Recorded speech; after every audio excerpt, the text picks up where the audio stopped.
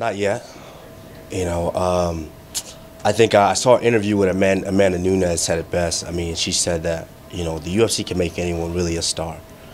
You know, it's just they have to believe in you and put that time and effort and money into you to know that it's going to pay dividends. And so, you know, not yet. I think, you know, when I get back inside the cage, I just have to show them that, hey, you know, I said what I wanted and I can prove that. And so, you know, it's show and prove. That's how the game goes. Because when I go into a fight, I want to make sure that no stone's left unturned, that I'm capable of winning that fight. You know, I don't want to go in there and say, well, I hope I get a lucky knockout that's going to be a highlight reel. You know, I go in there prepared to win, and that's the most important thing for me is winning.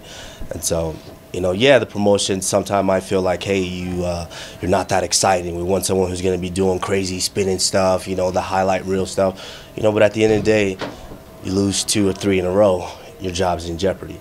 And so my biggest, you know, motivation, my biggest concern is to go in there and win. But of course, you know, now I want to definitely entertain the masses because I have the ability to do that. So I have stand-up. But when you could just dominate guys by not taking any damage, isn't that what we want to do? You want to take a guy down and beat him up and not take any damage. And so when you're capable of doing that and no one was able to stop me from doing that, I kept doing that. But that doesn't mean I don't have stand-up. I have very, very good stand-up, which I showed in my last fight. At the end of the day, it's you know, I'm not going to be fake. I'm not a fake person who's going to create something just for the cameras. You know, if the promotion is willing to invest and look deep enough into me, they will see that definitely I'm someone who's marketable. I come from humble beginnings. I was a kid from the streets of Nigeria, you know, to where now I'm living a dream that, you know, there's millions of kids that are back home in Nigeria, in Cameroon, or all the African countries, never dream of, you know, we wake up hoping we can get fresh water, walk 15, 10 miles to go get fresh water. You never dream that you're going to be in a country like this, you know, on a stage like this.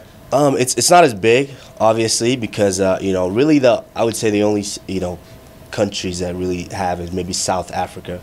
And that's because, you know, South Africa is probably, I would say, one of the closest ones as far as, you know, with the system that it is here. You know, the other countries, I think they're still kind of looked at as third world countries. So I think they don't see a potential gold mine, the money coming from that country. But that's false. You know, there's a lot of money in Africa, a lot of money. You know, it just has to take the right individuals to go in there and get the job done. And it takes a lot of trust and belief from the promotion to do that as well. Honestly, for us, nothing changed. The only change is we don't have a big fancy gym that we had anymore. And, you know, some of the guys aren't managed by Glenn anymore. That's the only change. We all still train together.